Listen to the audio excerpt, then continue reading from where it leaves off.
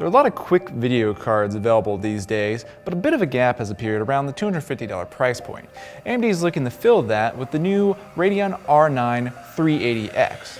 This may be the card you need to game at 1440p. A basic no-frills version of the 380X will set you back about $230. That snags you a card with 2048 stream processor and 4 GB of RAM. At that price, the card's only competitor is the GTX 960's 4 GB variant. The green team's next step up, the GTX 970, is typically $300. Our overclocked Strix review unit from Asus, meanwhile, retails for $260. Spending more nets a small performance boost of about 5%. The real reason to buy this modified version is the cooling. The standard 380X comes with a basic blower-style cooler, while the Strix has a custom twin fan design.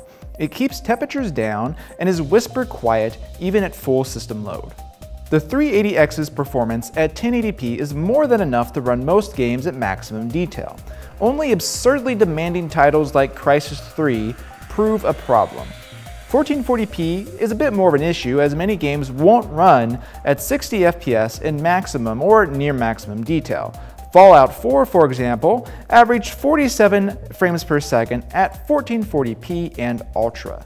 AMD does manage to defeat the GTX 960 with this card, but it doesn't win by a great margin. The price difference between the R9 380X and a basic GTX 960 is the same in relative terms as the performance increase.